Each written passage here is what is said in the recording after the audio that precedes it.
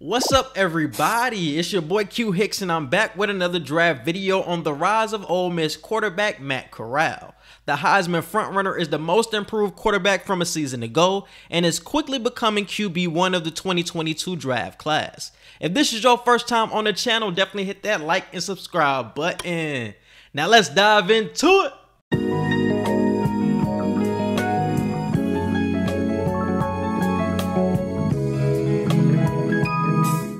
Matt Corral is a 6'1" quarterback out of Ventura, California. He is a part of the pipeline of QBs from California that are really bred for high-level Division I football and eventually the NFL. But it wasn't a smooth ride for Corral as some might think. It really took a journey to get where he is today.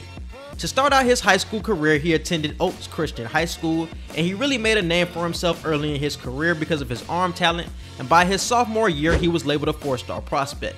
He decided to commit to USC in 2016 to become the centerpiece of their 2018 recruiting class. And he would lead Oaks Christian to back-to-back Marmonte League championships in his sophomore and junior seasons, and he would finish his junior year with 3,025 passing yards and 29 total touchdowns. Everything was looking up for Corral until his football world was turned upside down throughout 2017. Early in the year, Matt would mysteriously transfer from the prestigious Oaks Christian, and many people at the time didn't know why. Corral recently confirmed that he got into a fight with hockey icon Wayne Gretzky's son. The two had prior beef, but the tension came to a head during a basketball game where things turned physical. Matt would transfer a few days later, posting on Twitter that the school was biased towards money, and that ultimately was the reason he transferred to Long Beach Poly before his senior year. Corral also stated in a recent interview that Wayne Gretzky and his son went through hoops to mess up his life. Not too long after that, USC started to question Corral's maturity and backed off the quarterback, which could be connected to Wayne Gretzky trying to mess up Corral's recruiting, but I can't confirm it. Corral decommitted from USC, cutting all ties with the program and committing to the Florida Gators. After all that transpired, he still had to go through his senior year, where he would total nearly 2,500 passing yards to go along with 36 total touchdowns, earning U.S. Army All-American honors, but Corral's wild high school ride still would not be settled after the season. The coaching staff that recruited him at Florida would be replaced, and Matt did not feel comfortable staying committed with new people in charge. But he did love the SEC atmosphere, and he quickly committed and signed to Ole Miss with the potential to get playing time right away. Going into Oxford, Corral had a lot of hype, but during his first year he only played in 4 games before taking a red shirt in 2018. In 2019, Corral was named the starting quarterback, but it was an inconsistent season to say the least. He had his moments throughout the year, winning Freshman of the Week early in the season versus Arkansas, and he had a season-high 300 total yards versus California. But other than that, Corral's freshman season failed to live up to expectations, and he would end up splitting time with John Rice Plumlee and ended the season with 1,362 passing yards, 6 touchdowns, and 3 interceptions, only completing 59% of his passes. However, Corral's football roller coaster would take an upswing with the arrival of Lane Kiffin for the 2020 season. In the season opener versus Florida, he would wow with a then 395 yards and 3 touchdowns. And he will continue that success, leading Ole Miss's offense to 647 yards against Alabama. It was the most Nick Saban ever gave up. And even though the season was filled with bright spots, Corral had some abysmal games. One against Arkansas where he threw 6 interceptions, and another against LSU where he threw 5.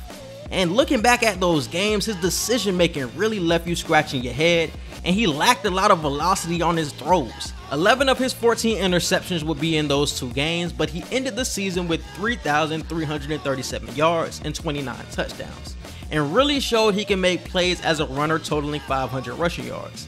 So he had a good season, but the interceptions and decision making had scouts wary on if he could be an NFL quarterback going into his redshirt junior season. But in 2021, Corral will put it all together.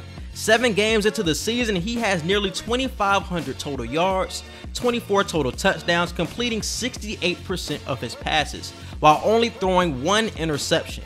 And he is looking like an All-American and is in a neck-and-neck battle with Bryce Young for Heisman. Corral has taken big strides when it comes to his development, and he's the most improved quarterback I've seen from a season ago. He has way more zip on his passes this year, and he's showing off the accuracy, the arm strength, and the athleticism to be a franchise quarterback.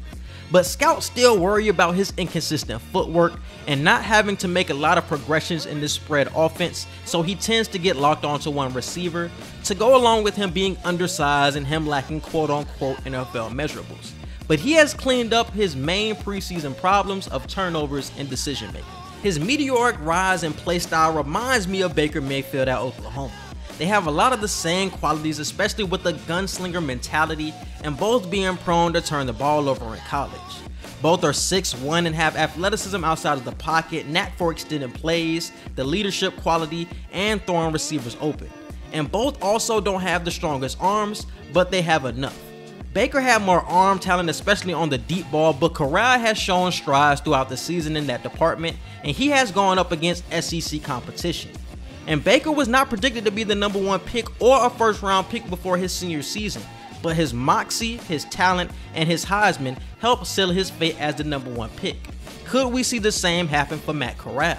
I see him eventually going into the top 10 to Detroit, Atlanta, or the New York Giants. And Corral has the traits and toughness to be a starter from day one and looks to be the most NFL ready of the 2022 QB class. I just want to thank you guys for watching. If you got all the way to the end, I really rock with you. If this is your first time on the channel, definitely hit that like and subscribe button. Follow me on Twitter and definitely let me know who you would like to see next. And we out. Peace.